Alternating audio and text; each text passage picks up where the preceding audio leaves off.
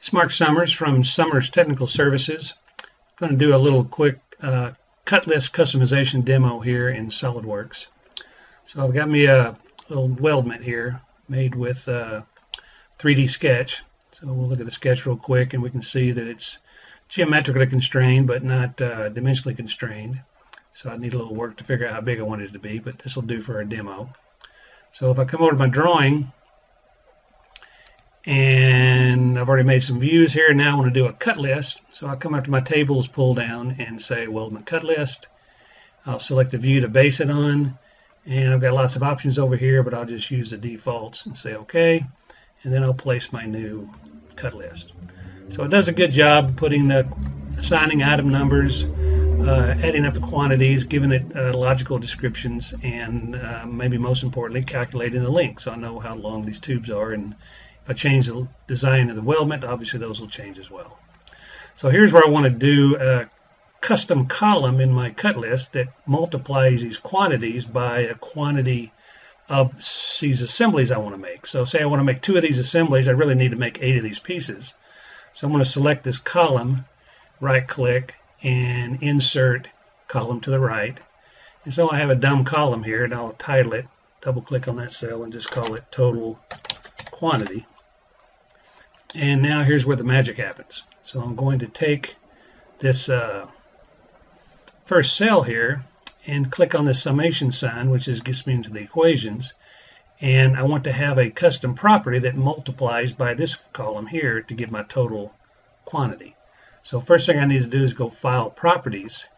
And I've got lots of custom properties here for my title block. I want to add a new one and call it total underscore QTY.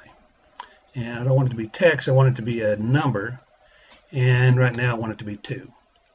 So now I've added that, I've made it available to my model in drawing, but I haven't used it yet, so let's use it now. So I'll select on the total quantity of this first cell here, and I'll hit this summation button, which is equation. And I want this to be equal to custom properties, the one I just made, which is in here somewhere, total quantity, times, which is shift 8 asterisk, and that cell right there, which is B2. And it multiplies 2 by 4 and gives me 8. And so if I do that a couple more times, I want that to be equal to total quantity, asterisk, B3.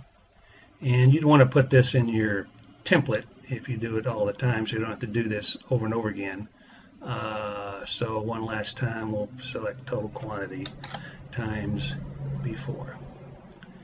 And so there we go. Also, if I've got a note here that also tells the production folks what I'm doing here, I don't want this to be a dumb text, so I have to go in and change this every time.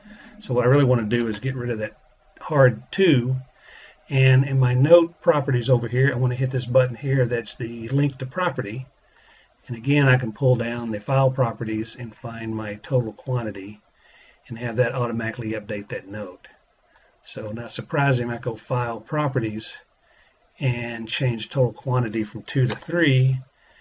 Well, not surprising, it changes on that note, and if I hit my rebuild button, it'll also update my total quantity column. So, and you can add weights, you can add all kinds of different equations, so but I think you get the idea. So anyway, with that, we'll close this YouTube video out and look for new and exciting videos on YouTube on the Summers Technical Services site.